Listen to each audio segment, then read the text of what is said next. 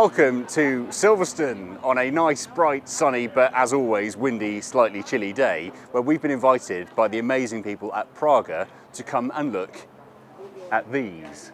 These are the Praga R1 racing cars, and today is the Praga Press Day, where all of the drivers and all of the teams come together for some last-minute testing just ahead of the season, and we're going to see what it's all about.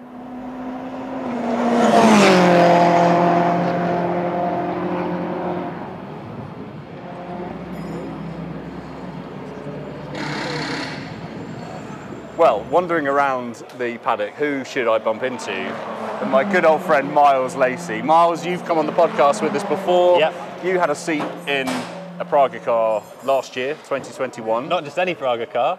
The Praga car. The Praga car, which I think is a couple of garages down there, isn't it? Yeah. Today, you're here driving with Idola, Yep. doing a bit of testing and pre-season stuff, but strictly speaking, you're not contracted to race this year, is that right? Correct. Yeah. I'm using the terms gently. I don't want to press any of the wrong buttons. No, not at all. It doesn't make me emotional or anything.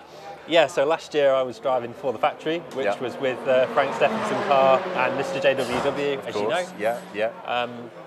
So that's been brilliant, but obviously it's a different landscape this year in terms of its own Praga series. Yeah. So now there's going to be a lot more cars on the grid, a lot more drivers, and it's where do I fit into that mix? Sure. As it stands. A young professional driver called Tommy Foster. Yeah. He's racing in European Le Mans Series this year. Amazing. In LMP3, which is fantastic, and he's rather quick. In fact, he's rapid. Yeah. So here, Tommy and his management got in touch with me to say it would be great to have you as our co-driver. Great. But with that, as part of the deal this year, generally means bringing something to the table, as is the world of motorsport. That's something being Cash. money. Yeah. But you know, it's not as flat as that. You know, there's so many things that we can offer. It's not just, you know, for people that don't understand how motorsport and sponsorship works, it isn't just here's some space on my suit, here's some space on the car, give me some money. It doesn't work like that. With the series being as big as it is this year and the infrastructure around it, we can offer a lot more. Yeah. So, you know, whether it be a company or even just an individual that wants to show some support, yes, they will have room for a logo, that kind of thing, whatever.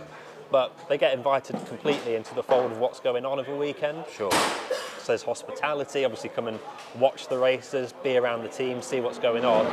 Bring some family, bring some, you know, business prospects of your own. It's a big thing, and with it being its inaugural year, a lot of effort and a lot of TV coverage, just a lot of media and noise around it is happening. So it's a good time to be involved, really. Definitely. Well, I, for one, would love to see you in this car, ideally with Tommy, because that would be a dream team. Wouldn't it be? Let's see if we can make that happen. I guess if anyone's watching thinking, yeah, I've got some spare cash, and you know, I want to see my logo on the side of a car, get in contact with Miles. Just drop me a DM. Yeah, slip into the DMs. Yeah, we can make that happen. Now, despite the fact that this is a press day, this is still a really busy, bustling environment to be in. As you can see, a lot of the cars are now out on track doing their testing, and what's interesting, of course, the interesting thing about Silverstone is the weather is always changeable. It is now starting to rain, so we're going to make the most of the rain by staying out of it. Let's go and find some interesting people to talk to, people like Ben Collins, aka The Stig, and Jimmy Broadbent. Go and have a chat with them inside for the podcast, and we'll come back to you in a bit. Now, you have effectively done that one thing that every single child / teenager / adult / old age pension that loves computer games has done, and that's transition from the computer screen to IRL. You're here in real life driving these cars. What was that journey like? How did that happen? Hello, Ben. Hello. Now, Ben, most people, I might be correct in saying, will know you as a certain individual that drove around in a white suit with a white helmet for a certain TV show. Are we allowed to talk about that? Absolutely, yeah. I used to be the Stig. What a cool thing to get to say. I think after Mini I thought, well, I'll never get that again, and after McLaren I thought, I'll never get that again. I've got a really nice little niche now, I think, of working on launches of exciting and interesting cars and car brands, so it's been a great ride actually. Coming from being at the top of your food chain in terms of being in the military, being in the special forces, and then going into something where you're at the bottom of the food chain in racing, So, you know, for first time out in the Praga was around Donington.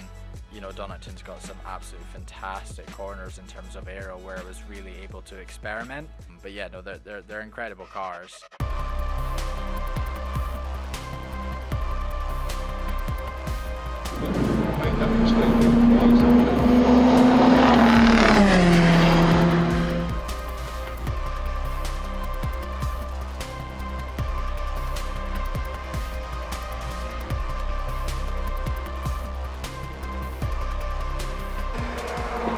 We've jumped back into the pit lane because Miles here has very kindly offered a tour of the car, which I think is a crucial thing because, of course, we're surrounded by these amazing cars, but we haven't really seen any of them up close and personal. So, Miles, thank you. Not at all.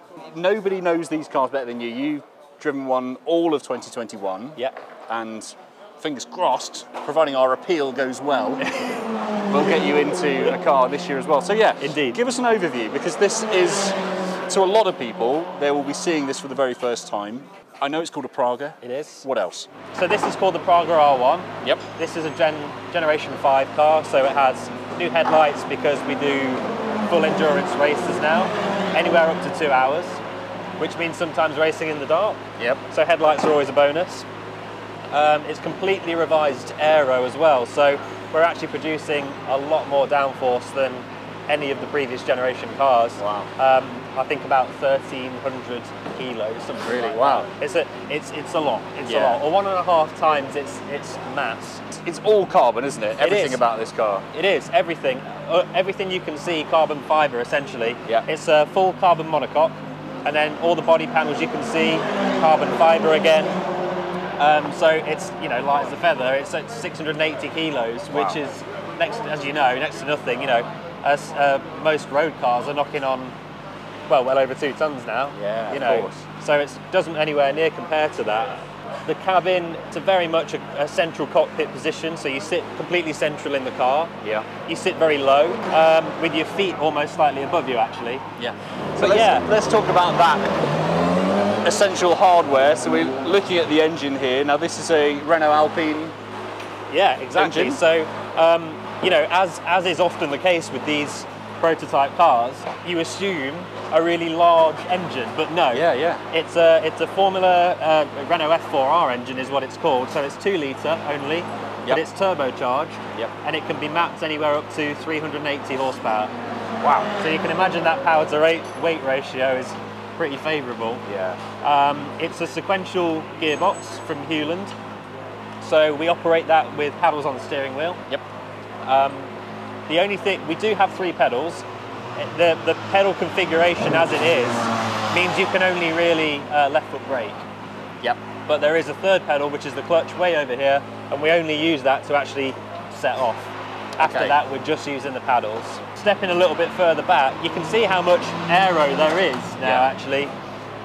So the downforce now is really, really substantial. You know, to put it into context, this can corner very close to 3G, lateral G, which is a lot. For some form of context, a Porsche 911 GT3 RS road car is something like 1.3, 1.4 G. Wow. So it's more than twice the cornering force this car can generate. Incredible. Well, thank you. I'm going to let you get back in it and get out and do some more driving. Sure. And well, all being well, I mean, we've had a mixture of weather today, haven't we? The wonderful thing about Silverstone is it can be sunny, windy, snowing, raining, all in the same day. Exactly. But it seems to be a bit more stable now, so we'll let you get out, get some more practice in ahead of that season start. Appreciate it. Cheers, John.